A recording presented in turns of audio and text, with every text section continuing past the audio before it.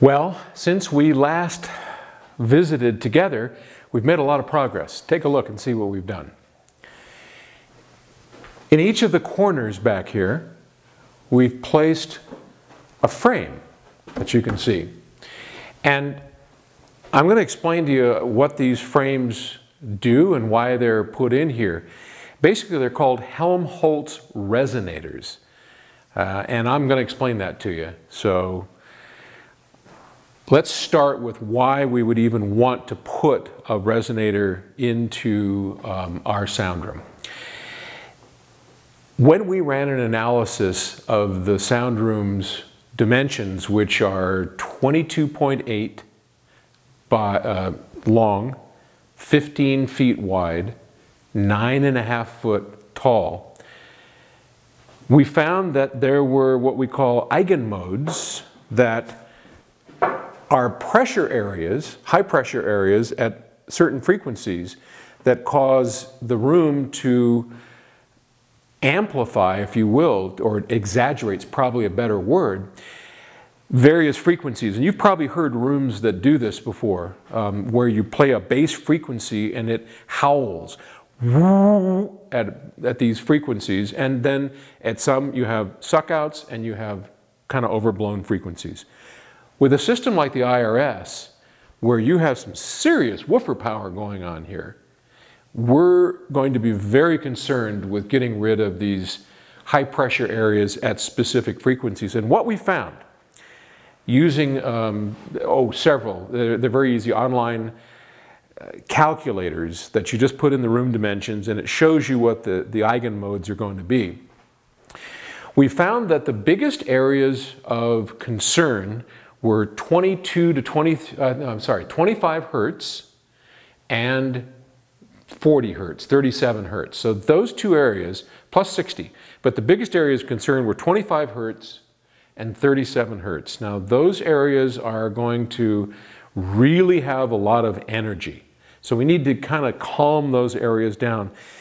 One of the things that people could do is they build what we call bass traps. And we had talked about that at first, that we were going to build these corner bass traps and put a tube going up into the ceiling and kind of vent out that with a lot of absorptive material behind here. Well, that was a great idea, but when we started really examining what it is we were trying to accomplish, we realized that a corner trap like that is what I have to term broadband coverage. So it's going to reduce the bass over a large range of frequencies in the corners, and we don't really want to do that.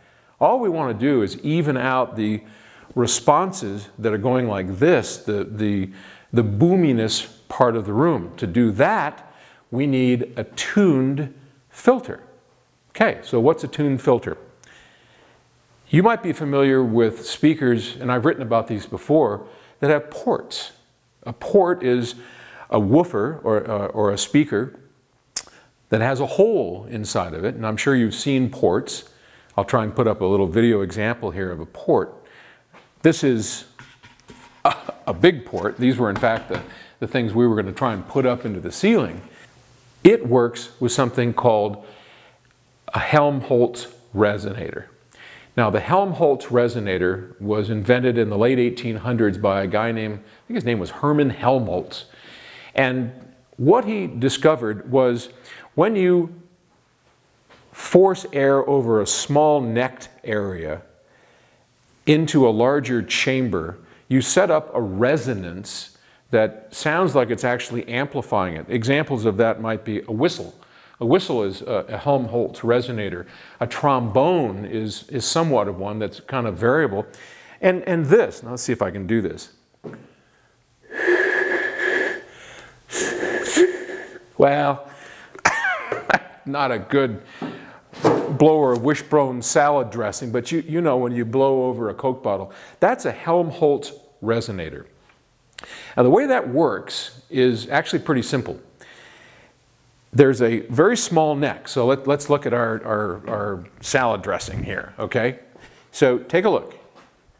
You've got a large chamber and you've got a small neck. When I blow over this chamber, I am sending pressurized air down into the small neck of this, and it goes into this cavity. When it does that, the air acts as a spring.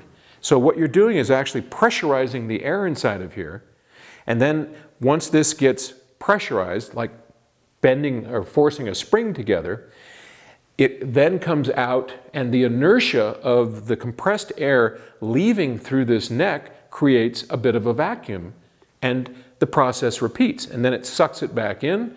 The inertia of that creates more pressure, and you get this bouncing oscillation that makes for the Coke bottle sound, as you're probably familiar with as a kid.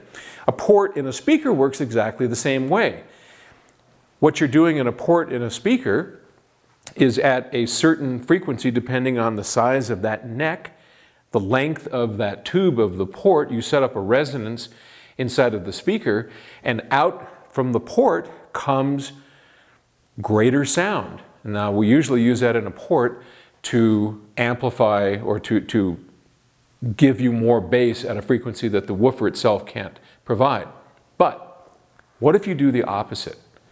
What if you build a large cavity and you put a small port into it inside of the room that is creating the pressure? Well, then the opposite happens.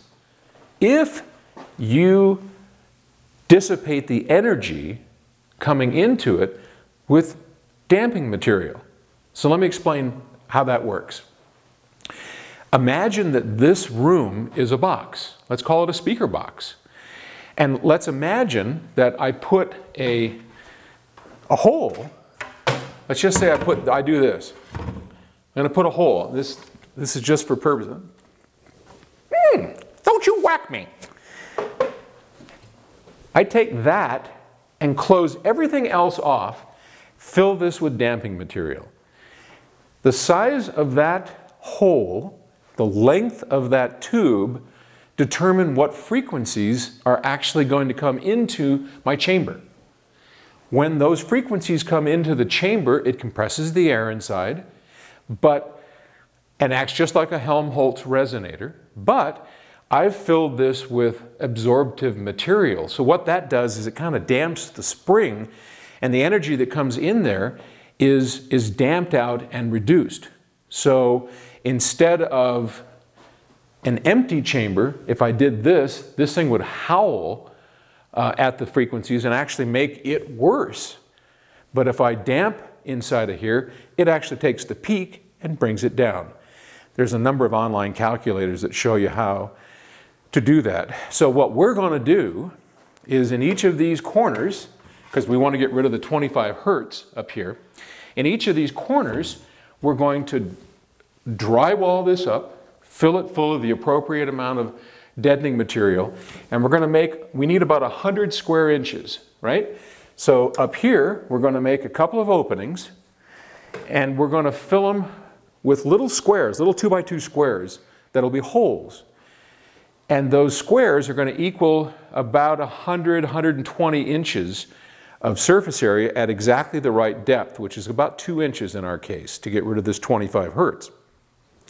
Then, once that is built, and we actually put the speakers in here, we'll run a sweep tone on it, find out how well we did, and by filling up the various holes up here, we can plug them or open them up, we will make a variable Helmholtz resonator that we can then tune the frequency to get those modes out.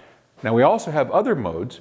Those, by the way, are all in the corners. If you look at where that 25 hertz is building up, it's all in the corners. The 37 hertz that we have are going down the side walls. So down the middle here, I've got a nice clear area in our room.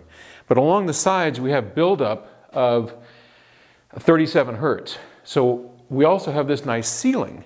And inside the ceiling, we have rafters that are about 12 inch on center, filled with insulation and about 6 inches deep.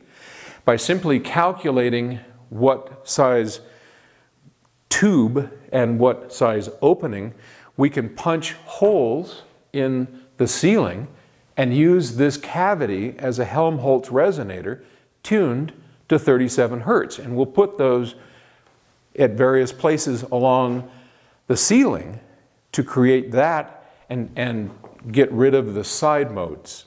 So that's basically the game plan of how we're going to start to get this room tamed down so we have a very even frequency response. So that's your update on what we're doing. That's how a Helmholtz resonator works, and I'll keep you informed. Thanks for watching.